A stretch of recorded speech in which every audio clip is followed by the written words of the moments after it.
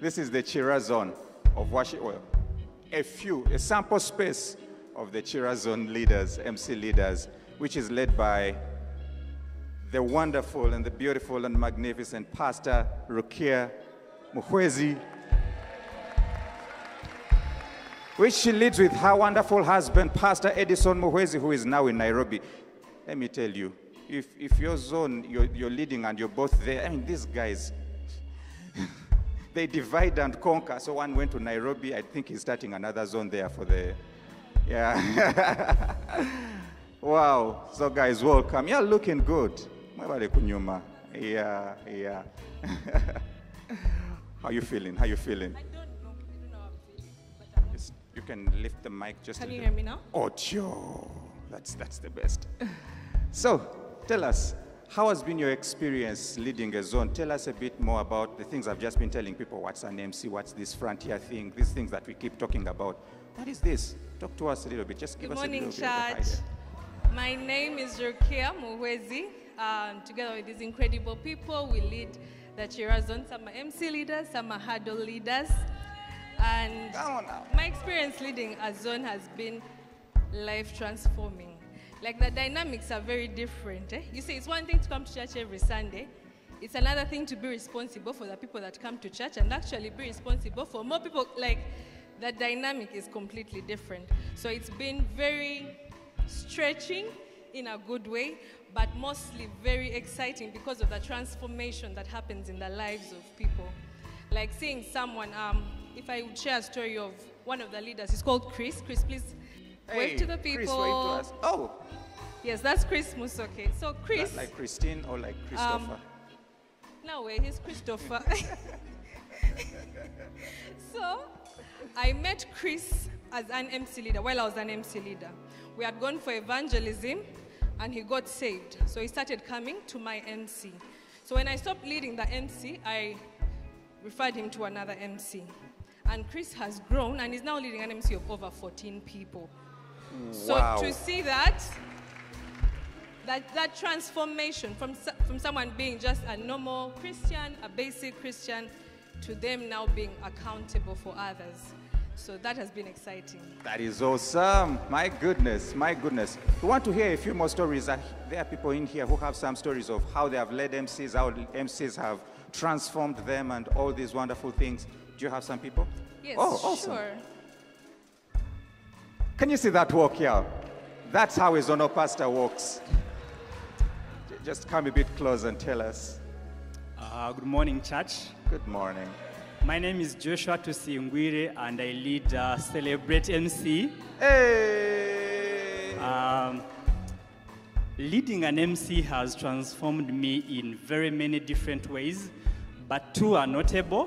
One is in the area of my finances, and then two is in my knowledge of the transforming power of the gospel.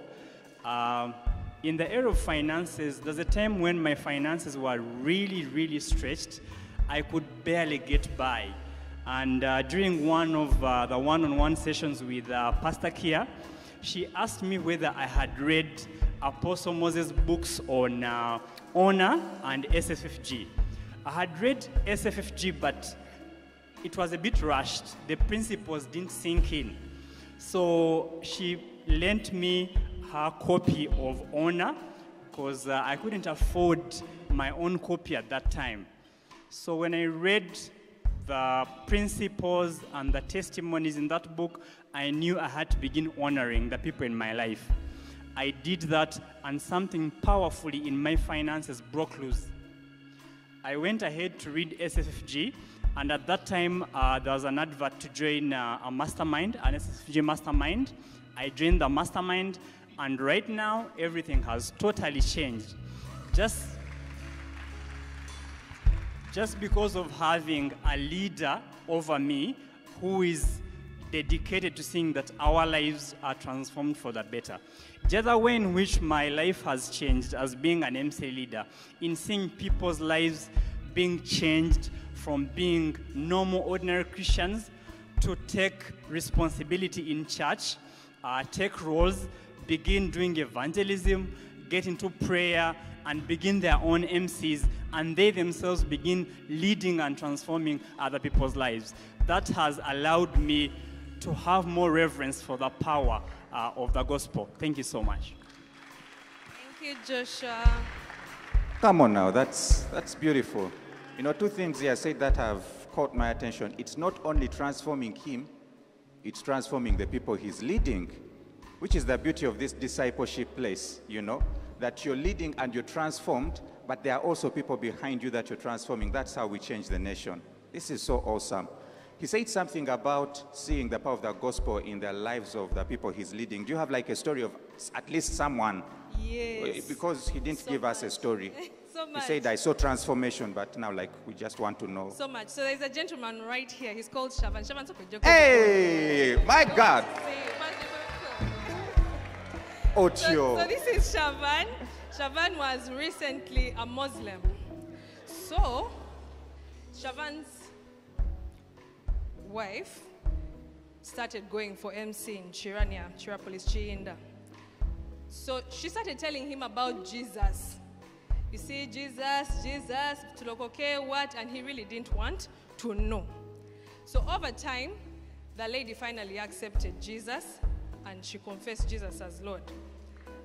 So she started transforming, like she became a different person. And he started being inquisitive about it, of, what is this thing they tell you about? So the MC leader, Isaiah, went to visit them and met Shavan. And at that point, they were starving, literally no food, they are stressed. And Isaiah, they provided food as an MC for them and just took them in. A few weeks later, Shavan himself said, you know what, I want to get saved. So just like that, he got saved.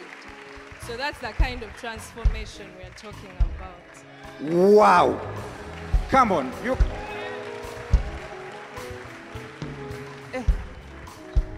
I want to lead an MC. I am now ready. Wow, this is good. I mean, you can see the transformation. This is so good. Wow. Thank you for sharing these stories. This is awesome, hearing what God is doing in this, you know, seeing the stories live of people who are being transformed. And I think that there are many people who are not yet in MC whose lives could easily be transformed if you just made that one decision that puts you in an MC.